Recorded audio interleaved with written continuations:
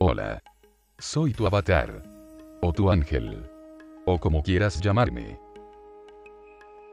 Hoy te voy a hablar de un ejemplo del compartir. El compartir que salió de una poderosa intención. El compartir con otras personas una intención. Para lograr entre todos, una hermosa acción, que el autor describe, como una historia de amor. El testimonio que esta persona nos da es el resultado de poner en práctica la comunicación con su avatar, o ángel, que habita en la energía universal. Yo te aseguro que esta es la estrategia que esta persona siguió para llevar a cabo su proyecto de la Universidad para Descalzos, en la India. Veamos la estrategia.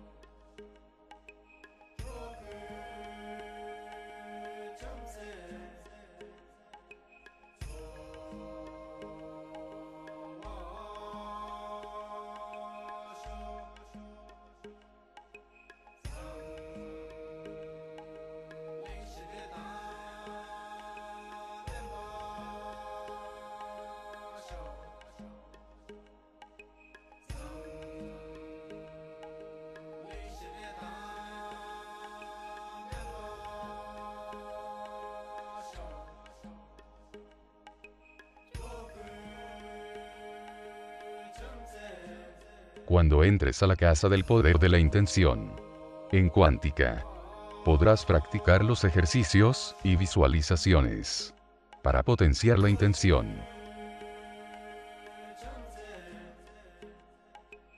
I'd like to take you to another world, and I'd like to share a 45-year-old love story with the poor living on less than $1 a day. I went to a very elitist, snobbish, expensive education in India, and that almost destroyed me. I was all set to be a diplomat, teacher, doctor, all laid out. I don't look it, but I was the Indian national squash champion for 3 years. The whole world was laid out for me. Everything was on my feet. Could do nothing wrong. And then I thought, out of curiosity, I'd like to go and live in a work, just see what a village is like. So in 1965, I went to what was called the worst Bihar famine in India, and I saw starvation, death, people dying of hunger for the first time. Changed my life. Came back home, told my mother, I like to live and work in a village. Mother went into a coma. What is this? The whole world is laid out for you, the best jobs are laying out for you, and you want to go and work in a village? I mean, is there something wrong with you? I said, no, I've got the best education, it made me think, and I wanted to give something back in my own way. What do you want to do in a village? No job, no money, no security, no prospect. I said, I want to live and dig wells for 5 years. Dig wells for 5 years? You went to the most expensive school and college in India and you want to dig wells for 5 years? She didn't speak to me for a very long time because she thought I'd let my family down. But then, I was exposed to the most extraordinary knowledge and skills that very poor people have, which is never brought into mainstream, which is never identified, respected, applied on a large scale. And I thought I'd start a barefoot college only for the poor. What the poor thought was important would be reflected in the college. Went to this village for the first time. Elders came to me and said, are you running from the police? I said, no. You failed in your exam? I said, no. You didn't get a government job? I said, no. What are you doing here? Why are you here? The education system in India makes you look at Paris and Delhi and Zurich. What are you doing in this village? Is there something wrong with you you're not telling us? I said, no. I want to actually start a college only for the poor. What the poor thought was important would be reflected in the college. So then they gave me some very sound and profound advice. They said, please, don't bring anyone with a degree and qualification into your college. So it's the only college in India where if you should have a PhD or a master's, you are disqualified to come. You have to be a cop-out or a washout or a dropout to come to our college. You have to work with your hands. You have to have a dignity of labor. You have to show that you have a skill that you can offer to the community, service to the community. So we started the Barefoot College, and we redefined professionalism. Who is a professional? A professional is someone who has a combination of competence, confidence, and belief. A water diviner is a professional. A traditional midwife is a professional. A traditional bone setter is a professional. These are professionals all over the world. You'll find them in any inaccessible village around the world. And we thought that these people should come into mainstream and show that the knowledge and skills that they have is universal. It needs to be used, it needs to be applied, it needs to be shown to the world outside that these knowledge and skills are relevant even today. So the college works following the lifestyle and work style of Mahatma Gandhi. You eat on the floor, you sleep on the floor, you work on the floor. There are no contracts, no written contracts. You can stay with me for 20 years, go tomorrow. And no one can get more than $100 a month. You come for the money, you don't come to Barefoot College. You come for the work and the challenge, you come to the Barefoot College. That is where we want you to try crazy ideas. Whatever idea you have, come and try. Doesn't matter if you fail. Battered, bruised, you start again. It's the only college where the teacher is the learner. And it's the only college we don't give a certificate. You are certified by the community you serve. You don't need a paper to hang on the wall to show that you are an engineer. So when they said that, they said, well, show us what is possible. What are you doing? This is all mumbo jumbo if you can't show it on the ground. So we built the first Barefoot College in 1986. It was built by 12 barefoot architects who can't read and write. Built on $1.50 a square foot. 150 people lived there, worked there. They got the Aga Khan Award for Architecture in 2002. But then they suspected, they thought there was an architect behind it. I said, yes, they made the blueprints, but the barefoot architects actually constructed the college. We are the only ones who actually returned the award for $50,000 because they didn't believe us and we thought that they were actually casting aspersions on the barefoot architects of Telonia. I asked a forester, high-powered, paper-qualified expert. I said, what can you build in this place? He had one look at the soil and said, forget it, no way, nothing can work. No water, rocky soil. I was in a bit of a spot, and I said, okay, I'll go to the old man in the village and say, what should I grow in this pot? He looked quietly at me and said, you build this, you put this, and it'll work. This is what it looks like today. Went to the roof, and all the women said, clear out. The men should clear out because we don't want to share this technology with the men. This is waterproofing the roof. It is a bit of jaggery, a bit of urine, and a bit of other things I don't know, but it actually doesn't leak. Since 1986, it hasn't leaked. This technology, the women will not share with the men. It's the only college which is fully solar electrified. All the power comes from the sun. 45 kilowatts of panels on the roof and everything works out of the sun for the next 25 years. So long as the sun shines, I have no problem with power. But the beauty is that it was installed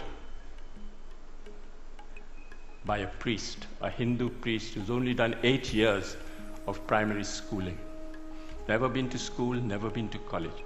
He knows more about solar than anyone I know anywhere in the world. Guaranteed. Food, if you come to the Barefoot College, is solar cooked. But the people who fabricated that solar cooker are women. Illiterate women who actually fabricate the most sophisticated solar cooker. It's a parabolic Scheffler solar cooker. Unfortunately, they're so precise. You'll never find Indian women so precise. Absolutely to the last inch, they can make that cooker. And we have 60 meals twice a day of solar cooking. We have a dentist. She's a grandmother, illiterate, who's a dentist. She actually looks after the teeth of 7,000 children. Barefoot technology.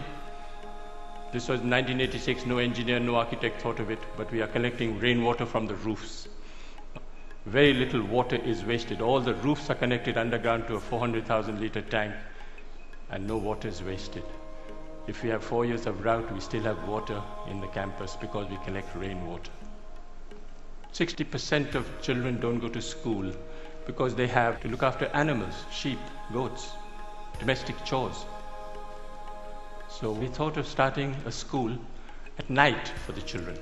We call the night schools of Thilonia. Over 75,000 children have gone through these night schools because it's for the convenience of the child, it's not for the convenience of the teacher. And what do we teach in these schools? Democracy, citizenship, how you should measure your land, what you should do if you're arrested, what you should do if your animal is sick. This is what we teach in the night schools. But all the schools are solar lit. Every 5 years, we have an election between 6 to 14-year-old children participate in a democratic process, and they elect a prime minister. The prime minister is 12 years old. She looks after 20 goats in the morning, but she's prime minister in the evening. She has a cabinet, Minister for Education, Minister for Energy, Minister for Health, and they actually monitor and supervise 150 schools for 7,000 children. She got the World's Children's Prize 5 years ago, and she went to Sweden. First time ever going out of a village, never seen Sweden, wasn't dazzled at all by what was happening. And the Queen of Sweden, who's there, turned to me and said, "Can you ask this child where she got her confidence from? She's only 12 years old, and she's not dazzled by anything." And the girl who's on her left turned to me and looked at the Queen straight in the eye and said, "Please tell her I'm the Prime Minister."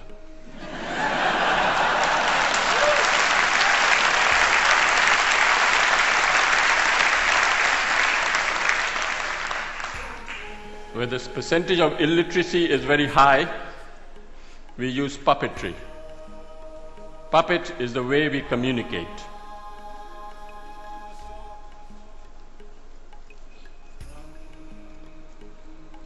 You have Joachim Chacha, who's 300 years old. He's my psychoanalyst, he's my teacher, he's my doctor, he's my lawyer, he's my donor. He actually raises money, solves my disputes. He solves my problems in the village. If there's tension in the village, if the attendance in the schools go down and there's a friction between the teacher and the parent, the puppet calls the teacher and the parent in front of the whole village and says, "Shake hands, the attendance must not drop." These puppets are made out of recycled World Bank reports.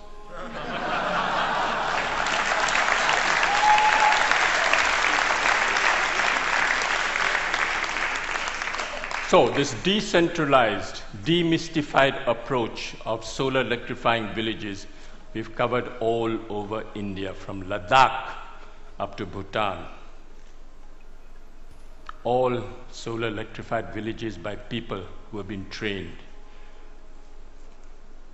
When we went to Ladakh and we asked this woman, at minus 40, you have to come out of the roof because there's no place, it was all snowed up on both sides. And we asked this woman, what was the benefit you had from solar electricity? And she thought for a minute and said, it's the first time I can see my husband's face in winter. Went to Afghanistan. One lesson we learned in India was men are untrainable. Men are restless, men are ambitious, men are compulsively mobile, and they all want a certificate. All across the globe, you'll have this tendency of men wanting a certificate. Why? Because they want to leave the village and go to a city looking for a job. So we came up with a great solution. Train grandmothers. What's the best way of communicating in the world today? Television? No. Telegraph? No. Telephone? No. Tell a woman.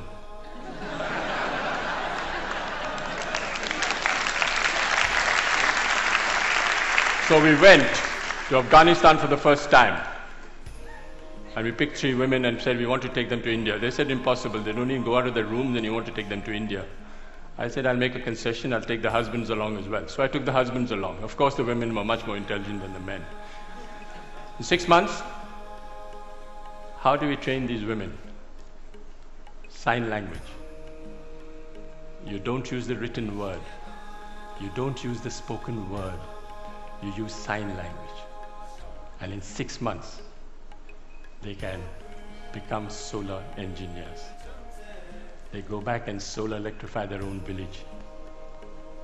This woman went back and solar electrified the first village, set up a workshop. The first village ever to be solar electrified in Afghanistan were by the 3 women. This woman is an extraordinary grandmother, 55 years old, and she solar electrified 200 houses for me in Afghanistan, and they haven't collapsed. She actually went and spoke to an engineering department in Afghanistan and told the head of a department the difference between AC and DC. Didn't know.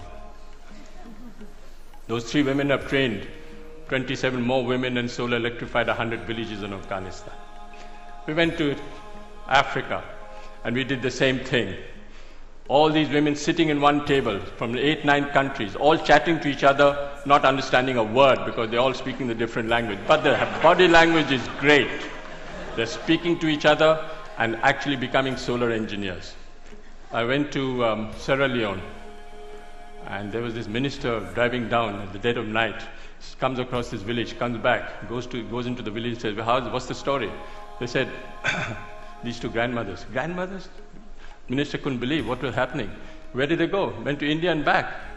Went straight to the president. He said, do you know there's a solar electrified village in Sierra Leone? He said, no. Half the cabinet went to see the grandmothers the next day. What's the story? So he summoned me and said, can you train me 150 grandmothers? I said, I can't, Mr. President, but they will. The grandmothers will. So he built me the first barefoot training center in Sierra Leone. And 150 grandmothers are being trained in Sierra Leone. Gambia. I went to select the grandmother in Gambia. Went to this village, I knew which woman I would like to take. The community got together and said, I'll take these 2 women. I said, no, I want to take this woman.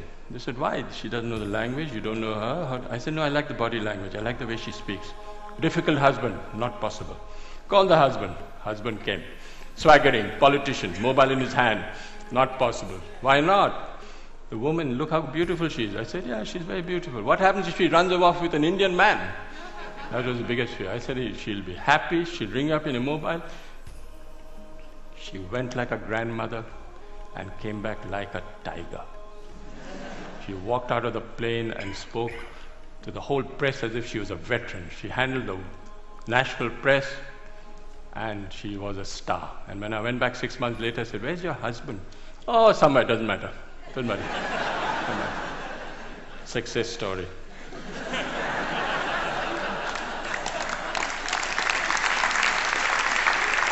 I will just wind up by saying that I think you don't have to look for solutions. for solutions within and listen to people. They have the solutions in front of you. They're all over the world. Don't even worry. Don't listen to the World Bank. Listen to the people on the ground. They have all the solutions in the world. I'll end with a quotation by Mahatma Gandhi. First they ignore you, then they laugh at you, then they fight you, and then you win. Thank you.